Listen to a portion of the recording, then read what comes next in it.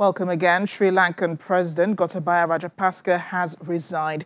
It's coming hours after arriving in Singapore on a flight from the Maldives, where he fled after mass protests over his rule.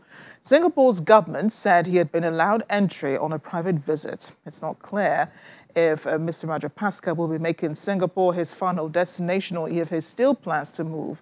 He had pledged to resign by Wednesday, but fled the country before doing so over public anger over the island's economic crisis.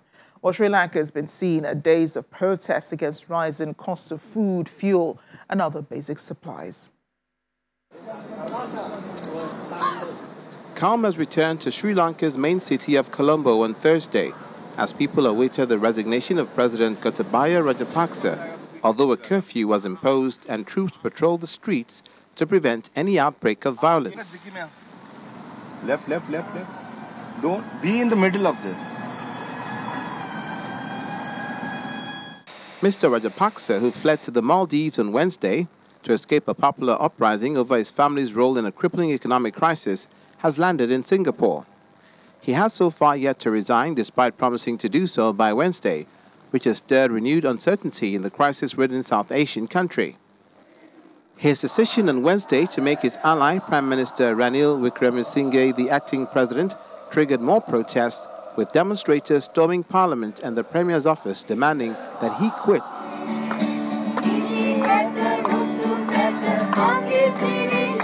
Protests against the economic crisis have simmered for months and came to a head last weekend when hundreds of thousands of people took over government buildings in Colombo, blaming the powerful Rajapaksa family and allies for runaway inflation, shortage of basic goods, and corruption.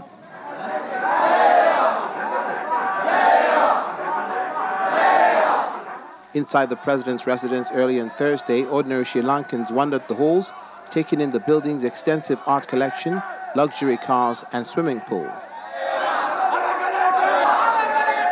The usual protest sites were calm, and organizers handed back the president and prime minister's residences to the government on Thursday evening. The government imposed a curfew in Colombo from noon on Thursday to early morning on Friday in a bid to further prevent unrest. Left. Don't be in the middle of this. Local media showed armored vehicles with soldiers patrolling the city streets. Go. He's basically telling you. In British politics, former Finance Minister Rishi Sunak has won the most number of votes in the second round to succeed Boris Johnson as leader of the Conservative Party and Prime Minister. One candidate was eliminated today. Sunak came top with 101 votes, followed by Junior Trade Minister and bookmakers' favourite Penny Mordaunt on 83 votes and Foreign Secretary Liz Truss on 64 votes. Attorney General Suella Braverman was eliminated with 27 votes. Lawmaker Tom Tugendhat received 32 votes and Kemi Badenoch received 49 votes. Good afternoon. I can announce the results of the second ballot in the leadership election. As yesterday, I'll read the name of the candidate and the number of votes cast in each case. First of all, 356 votes were cast out of a possible 358. The numbers are as follows: Badenoch 49, Braverman 27, Mordaunt 83, Sunak 101, Truss 64, Tugendhat 32. Therefore, under the rules, Suella Braverman is eliminated from the contest, and the others are able to go forward to a further ballot on Monday. Thank you.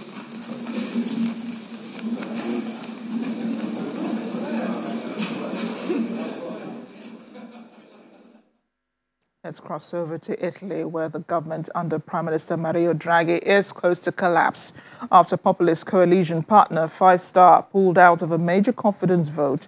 The ex-head of the European Central Bank has led a unity government since February 2021, but Five Star leader Giuseppe Conte accused him of not doing enough to tackle the cost of living crisis. Despite comfortably winning Thursday's vote in the Senate, Mr. Draghi's political future is now in doubt. The Prime Minister has insisted repeatedly that the government will not continue without five-star.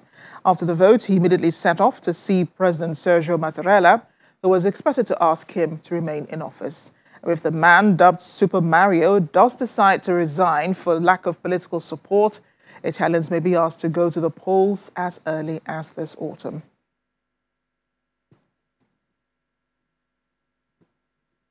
Well, tens of thousands of Argentines flocked to the streets of Buenos Aires today, expressing their discontent with President Alberto Fernandez as a South American country grapples with years-long economic crisis. Protesters gathered in 9 Mayo Avenue, one of Buenos Aires' main streets, marching onto the government palace at the National Congress. They held banners denouncing the IMF and calling for greater social security. Protesters want the money that finances its external debt to be spent on Argentina's poorest. A South American country's 12-month inflation rate is running at over 60%, which prompted the central bank to hike the benchmark interest rate by 300 basis points to 52% last month. And inflation could near 80% by the end of this year. The government of Latin America's third-largest economy sealed an agreement with the International Monetary Fund in March to reschedule some $44 billion in debt, which comes with economic targets, including bringing down inflation.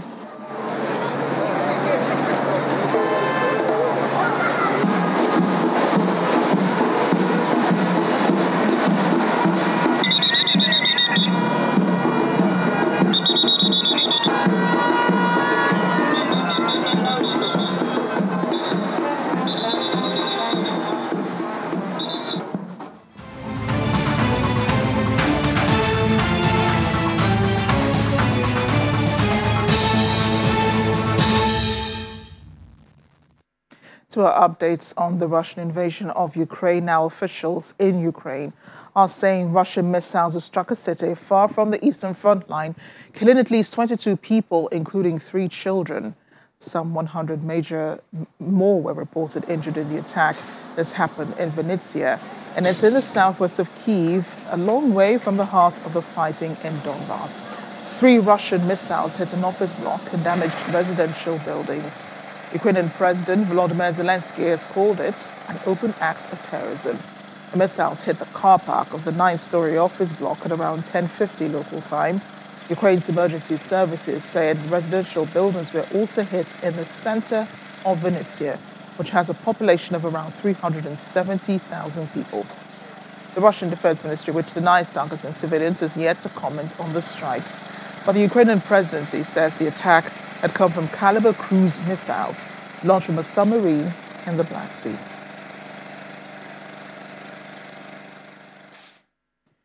Meanwhile, UN Secretary General Antonio Guterres has hailed what he calls substantive progress in assuring the export of Ukrainian food products through the Black Sea. He was speaking to reporters at the UN headquarters in New York, saying a critical step forward was made to ensure the safe and secure export of Ukrainian food products through the Black Sea. He also said more technical work will be needed to materialize the progress, but the momentum is clear, adding that the aim of all parties is not just an agreement between Russia, Ukraine, and the UN, of course, but an agreement for the world.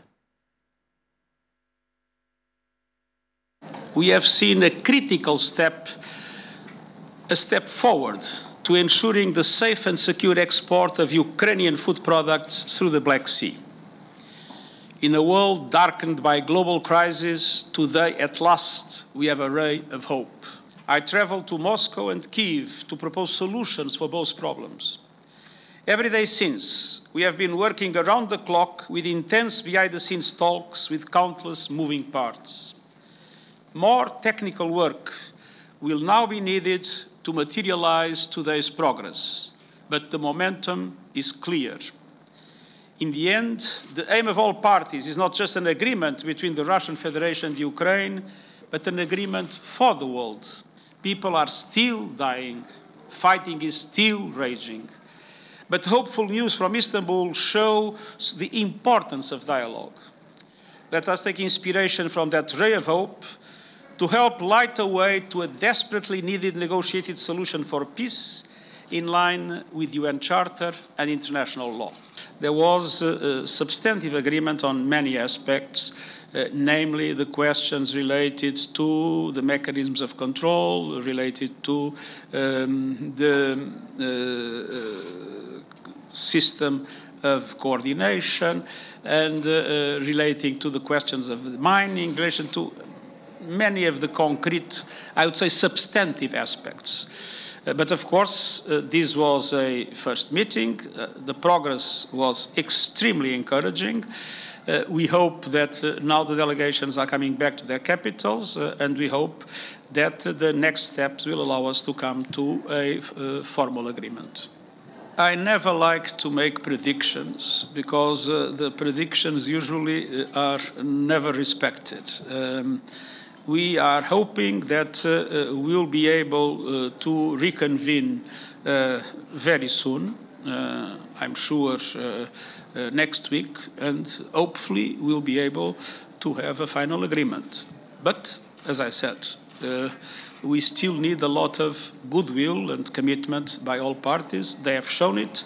I'm encouraged, I'm optimistic, but it's not yet fully done. I think we cannot overestimate the importance of this agreement. This agreement is an extremely relevant step in relation to addressing the food crisis, together with the efforts we have been making in relation to the access of Russian food and fertilizers to the global markets. But I do not see immediately the perspective of a peace agreement. I think, in any case, this demonstrated that the parties are able to have a constructive dialogue, and this is, of course, very good news.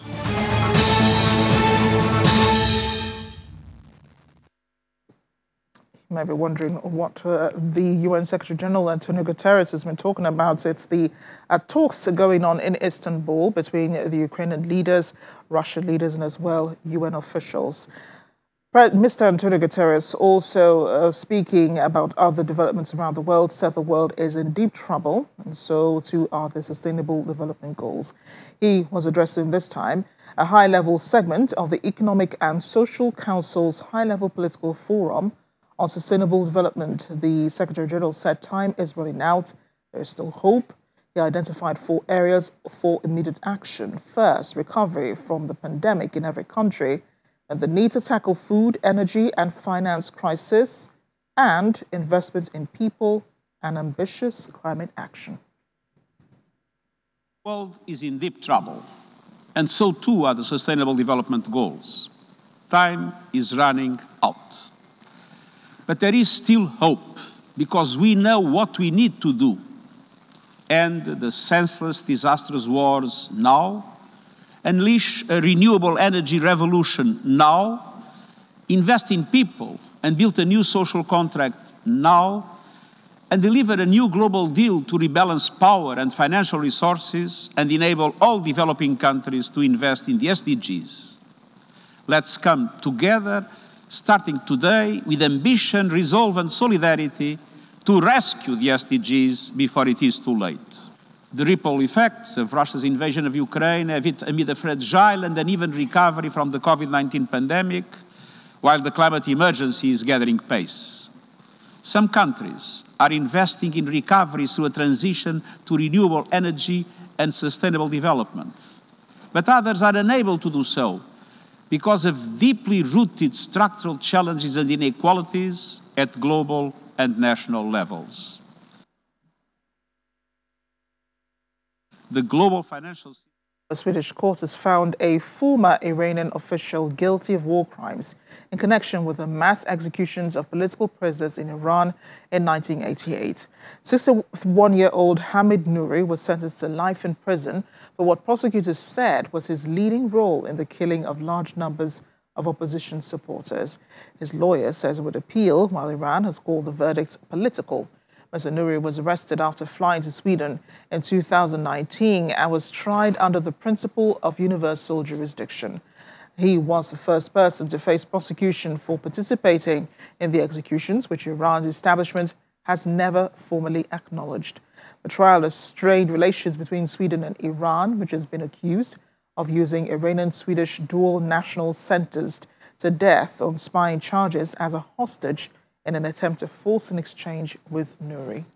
At least 89 people are reportedly killed during a week of gang warfare in the Haitian capital Port-au-Prince. A mayor of Cité Soleil neighborhood said two criminal alliances known as G9 and GPEP were fighting for control of the area. Mayor Joel Yenos told local radio that residents were under a state of siege. They lacked water, food, and fuel. And gang violence has shut up since the assassination of President Jovenel Moïse by mercenaries a year ago. The latest deadly gang fight erupted on Thursday last week, with no official death toll has been given. Local human rights group RNDDH says it knows of only 89 people killed.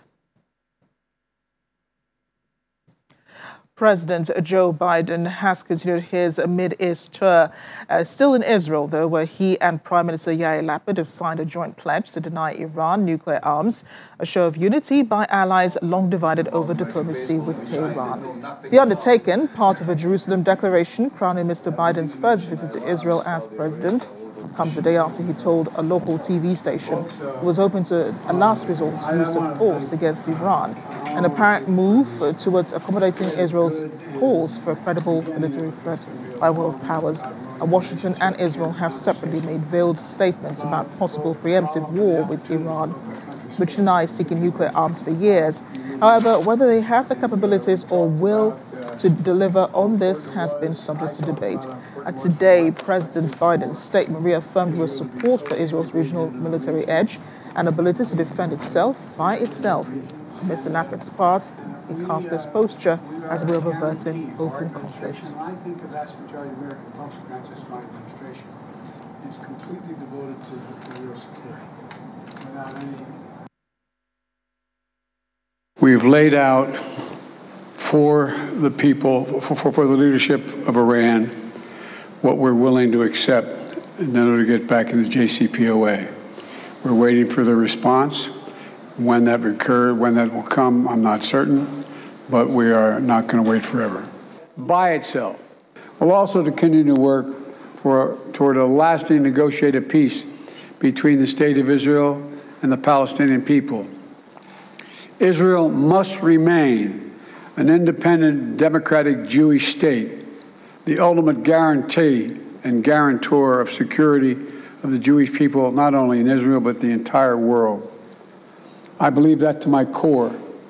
And the best way to achieve that remains a two-state solution for two people, both of them who have deep and ancient roots in this land, living side by side in peace and security.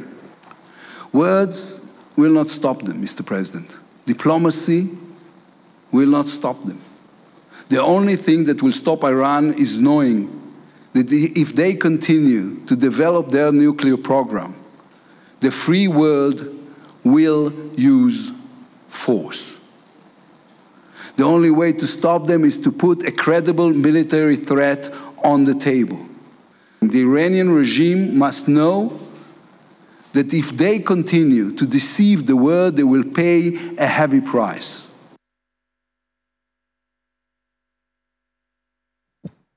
In the meantime, the United Arab Emirates has pledged $2 billion to help develop a series of food parks in India to tackle food insecurity in Southeast Asia and the Middle East and the UAE.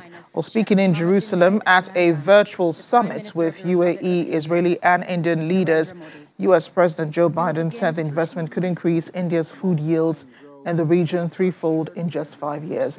And those parks will bring farmers, processors, and retailers together using advanced climate technology to minimize waste, conserve water, and maximize crop yields. According to the U.S. and Israel, the four countries would also advance renewable energy projects in India. Prime Minister of the Republic of India, His Excellency Narendra Modi. We will begin today's ITU2 summit with opening statements. Well, joining me now is a foreign affairs commentator, Calvin Dark. He's in Washington. Calvin, great to see you as always. And we turn to you now for some guidance through what President Joe Biden is saying in Israel. I want to read just a bit of, what some other reporters saying about what he'd said about Iran. And he pledged that the U.S. is prepared to use all elements of its national power to stop Iran from getting a nuclear weapon. What do you think the president is referring to here? To be honest, I don't know, and I'm not sure if President Biden has really figured out what that means. Because, if we step back for just a moment, as you played clips from the press conference, it sends such a confusing message. You've got at the top Israel and the United States clearly dedicated, not only just in rhetoric, but in the memorandum of understanding they signed against the potential nuclear threat from Iran. But then you have President Biden talking about, still allowing Iran to come back into the nuclear deal, which is diplomacy, when right beside him, the Israeli prime minister is saying diplomacy doesn't work.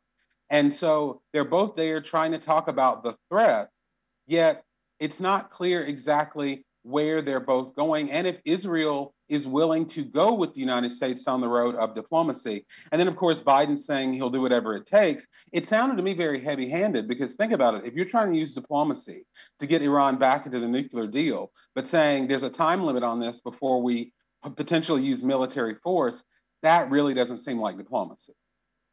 Yeah, and it's pretty hard, decipher, trying to decipher what exactly both are saying, as you said. I remember President Barack Obama years ago did say that if Iran crossed the red line, then the U.S. would react.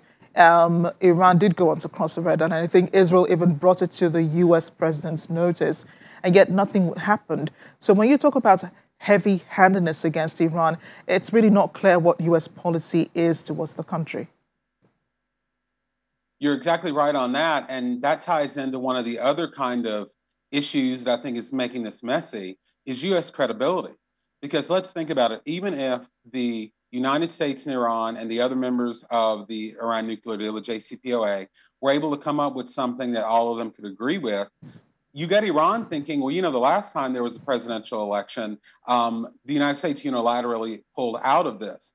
And, if you think about now, it's 2022, and you're saying, well, it'll be another 2 years before the U.S. presidential election. It's not even that far. We're talking about 6 months because we have the potential with the midterm elections that the Republicans could take over both houses of Congress, and they could make it difficult for President Biden to re-enter the Iran nuclear deal or renegotiated one. So the U.S. is lacking credibility with Iran that even if they came up with terms that everyone could agree with, that we won't have a completely different U.S. policy in 6 months. And just wondering exactly, what the other JCPOA members really think about this, because I think it was only France, who'd asked for diplomacy regarding Iran, giving them more time to comply. But here you have Israel on the other side, calling for the most toughest measures against Iran. The new Prime Minister, Yair Lapid, saying that Iran needs to know that if it does continue, the free world will use force. And at this point, I'm wondering, if he's talking about an invasion of Iran, this would put, U.S. and other countries in a pretty difficult situation, wouldn't it? Because they're accusing Russia of doing the same thing right now. You're right. And while it would include the former members of the Iran deal and then the members of whatever renegotiated deal there would be, it's really talking about the U.S. And one of the dynamics that is different from when Obama entered the deal is that there's decreasing support for getting into more military conflicts, particularly in the Middle East. And, this wholehearted support of Israel's. We know Israel has different issues with Iran, and they're asking the United States to wholeheartedly support them in that. There's less support for that among Democrats and Republicans in this country. So it's not even clear that there would be even the same level of enthusiasm for a new deal if Joe Biden and his team were able to negotiate one. Do you think there will be another deal, Calvin? I mean, the JCPOA is basically dead right now.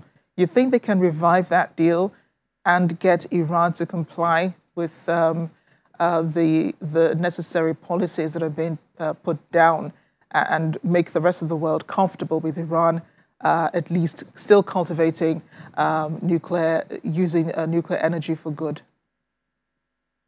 Two things I think about that. One is it would be extremely hard, but I think it's possible. I think you could come up with a renegotiated deal with terms that would please most everyone, that they'd at least decrease the threat, except for Israel. And that's the second part. That's going to be very difficult because even if the United States got the Iran deal that they would like, Israel still sees Iran as an existential threat, that they would only be using this deal to pull the wool over people's eyes in the rest of the world. So even if there is that possibility of that elusive deal, I don't think Israel would be for it because they don't trust the Iranian commitment to any deal that they would agree to.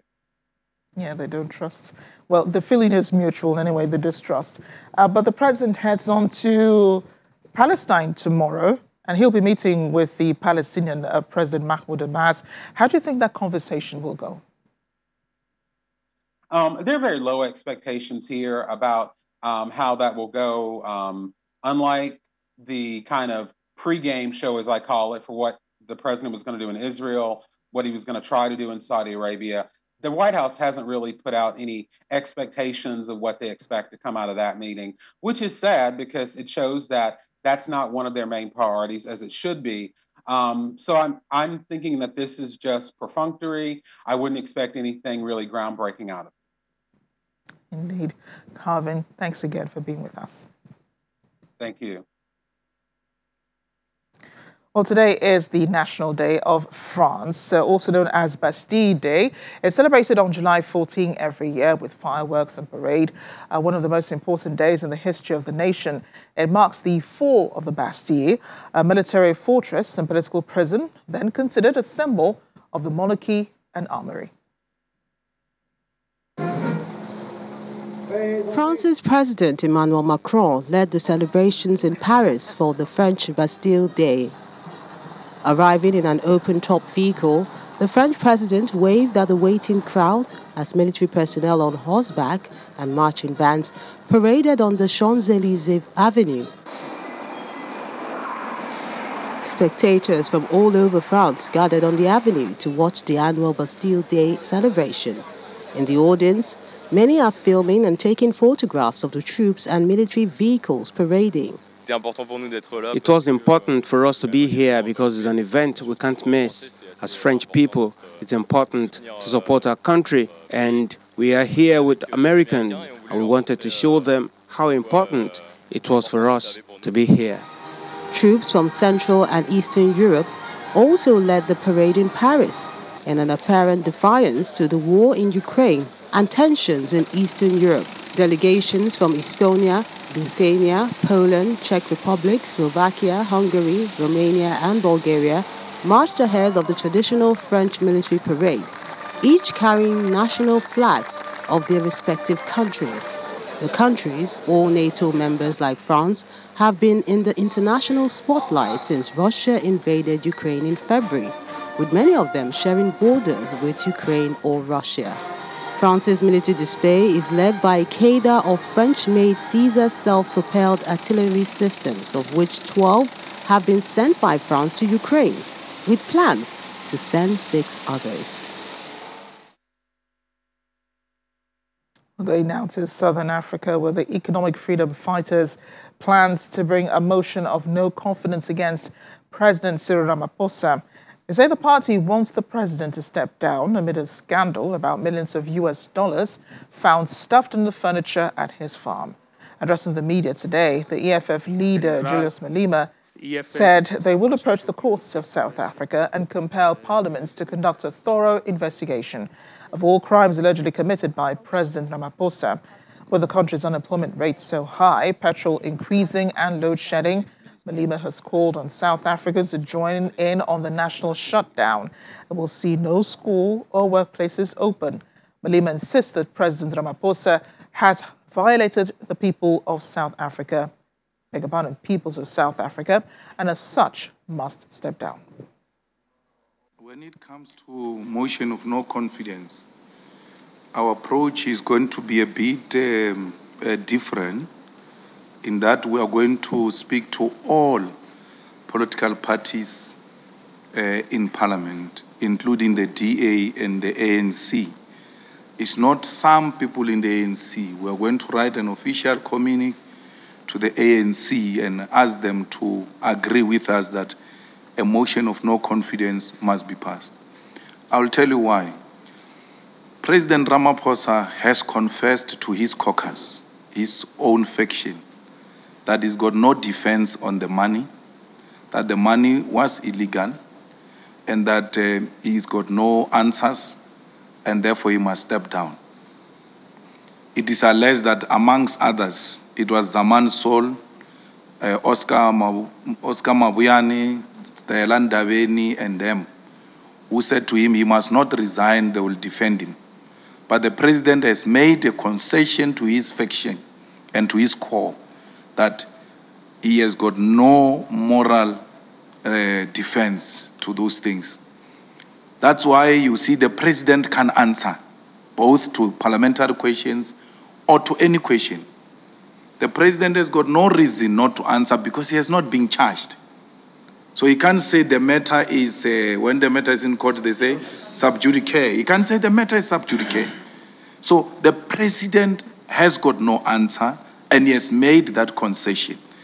And is held there by a faction that feels, the likes of Lamola and them, that feels that if he leaves, they are going to become a collateral damage, and therefore they will have to live with him. So we are confident that the ANC people will themselves accept that the motion of no confidence must be put on the president if he does not step down. Newsroom. Have no confidence in President Ramaphosa. We will approach the courts to compel President Cyril going further, saying the current cohorts of judges. Police Minister in particular. Moving on to Northern Africa, Egypt is reclaiming its Suez Canal mudflat to use for an industrial hub. It was once known as a graveyard for tanks. An Egyptian mudflat east of the Suez Canal has been reclaimed for what its backers hope will be a vast industrial zone for exports and domestic markets. Port Said Industrial Zone sits on the Mediterranean Sea, 7 kilometers away from the city whose name it bears. It is one of 4 such zones under construction along the canal, a transit route for about 15% of global shipping traffic. Egypt runs a large trade deficit and has struggled to develop an industrial base. Economists say many of the industrial parks it has so far tried to create lie semi-vacant, partly because they are far from urban areas where workers live. The new industrial zone's developers, private Egyptian companies, plus the military-owned National Service Projects Organization, NSPO, are hoping its position near Port Said city and a new city being built to the east means it will succeed where other similar projects have faltered. Our company has been assigned to develop an industrial zone in East Port Said. This area stretches over 16 million square kilometers and is in a genius location because the factories here can ship their product to Europe in 48 hours. As we all witnessed during the pandemic, the supply chains from China have been interrupted or halted. The East Port Said company presents itself as an alternative, a smaller-scale alternative for situations where the supply chain from China is halted.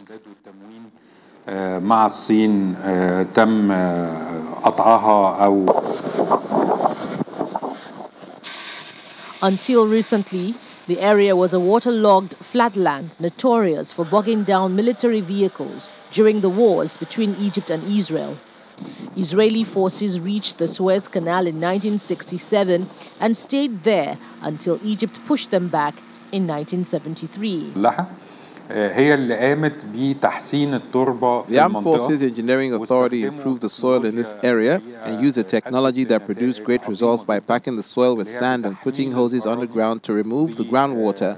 This made East Port Said not only suitable for small-sized industries but also for medium-sized industries. في الأرض عشان تطلع المية الجوفية نتيجة لحمل. Over the last 4 years, the NSPO has packed down soil and removed groundwater from an area covering 8 million square meters, solidifying the ground enough to handle light and medium industries. 4 phases totaling 16 million square meters are due to be completed over 15 years. حاجة بتتعمل في إطار رؤية شاملة للمنطقة. Everything that's been done is part of a comprehensive vision for the area. There's an agricultural area, a port and logistics area, an industrial zone, where we are now, and a residential area, all of which lie on the borders of the Suez Canal and the Mediterranean Sea.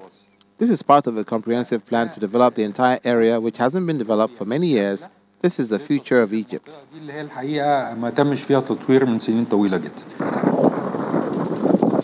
Its first phase target is to lure Egypt's automotive firms by setting up painting, printing, and dashboard producing lines. Its first factory, Nerik, which will make carriages for trains and metro lines, is due for completion by June 2023. Construction on other factories is expected to begin by late 2022.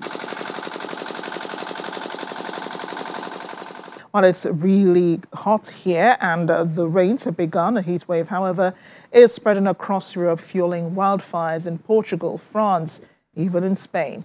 Around 3,500 firefighters in Portugal are currently battling dozens of blazes as temperatures break records in various parts of the country.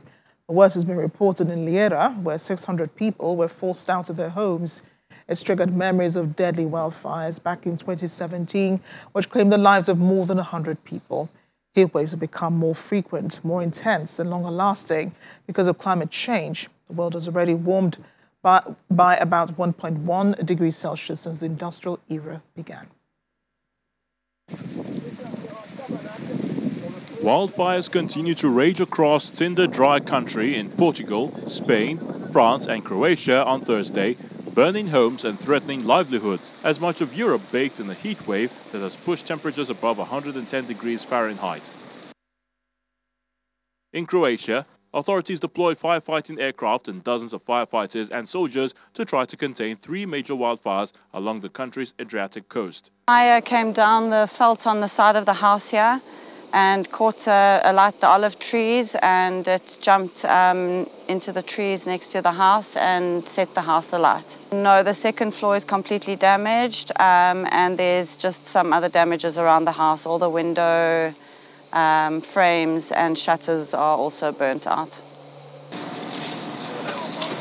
And thousands of people were evacuated in Turkey's southwestern Datka Peninsula as firefighters battled to contain blazes fanned by strong winds that spread to residential areas overnight.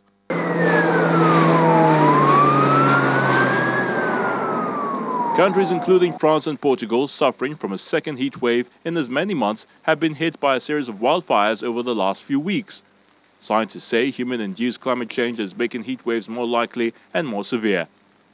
Elsewhere in Europe, thousands of firefighters battled more than 20 blazes that raged on Wednesday across Portugal and western Spain, menacing villages and disrupting tourist holiday amid a heat wave that pushed temperatures above 113 degrees Fahrenheit, that's about 45 degrees Celsius, in some parts of the region. We've seen some terrible pictures of rivers dried up effectively because of drought, lack of water across Europe. And, you know, that's a risk for every country in Europe at the moment. And when we don't have access to water, that's, you know, not only a problem for, you know, water supplies for domestic, you know, drinking and washing and the basics of life, but also it increases the risk of things like forest fire. So when everything's so very, very dry, then you've got this additional hazard on top. So it just makes everything more dangerous. Meanwhile, on the Greek island of Samos, 2 people died on Wednesday after a helicopter fight in a forest fire crashed into the sea. Greece is also plagued by wildfires every year due to hot and dry weather conditions. The European Union is sending more than 200 firefighters from various countries in Europe to assist the country throughout the summer. With human-caused climate change triggering droughts, the number of extreme wildfires was expected to increase 30% within the next 28 years, and that's according to a February 2022 UN report. And in Germany, 1 year to the day after the country's worst natural disaster in half a century, which killed more than 180 people, President Frank-Walter Steinmeier has toured the region to pay tribute to the victims. During a visit to a carpenter's workshop in the state of Rhineland-Palatinate, Steinmeier and State Premier Malu Dreyer listened to the owner's recounts of the night of July 14, 2021, when the Ahr River, turned into a torrent and flooded and destroyed entire villages along its path. For many in the Ahr Valley, the lush winemaking region that became the epicenter of the floods, life remains difficult. Locals say they do not know when they will be able to return home, and applications for public aid are complex. Craftsmen are often booked out, building material is scarce, and construction permits take time. The owner of the carpenter's workshop, Mike Reinfardt, told Steinmeier, who holds a largely ceremonial role, that people were looking for more information, such as on which roads and bridges would be reconstructed next. State Premier Malu Dreyer did acknowledge some of the demoralizing challenges, but said much progress had been made. A self-portrait of Dutch post-impressionist artist Vincent van Gogh has been uncovered hidden behind one of his paintings in Scotland. National Galleries of Scotland says art conservators made the discovery, believed to be a first for a UK institution during an X-ray examination of Van Gogh's 1885 artwork, Head of a Peasant Woman, for an upcoming exhibition. The image was hidden behind cardboard and layers of glue. Van Gogh is known to have often reused his canvases, working on their reverse side as well. National Galleries of Scotland said its experts were looking at how to remove the glue and cardboard covering the self-portrait without damaging Head of a Peasant Woman. The X-ray image will feature at the July 30 to November 13 exhibition called A Taste for Impressionism at the Royal Scottish Academy in Edinburgh.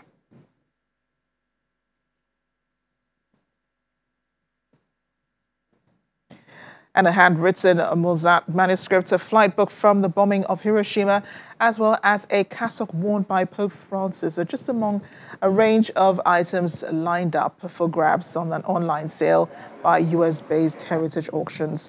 52 lots are being offered in the historical Platinum Session signature auction, described as spanning 500 years of human innovation and covering fields such as literature, science, and history.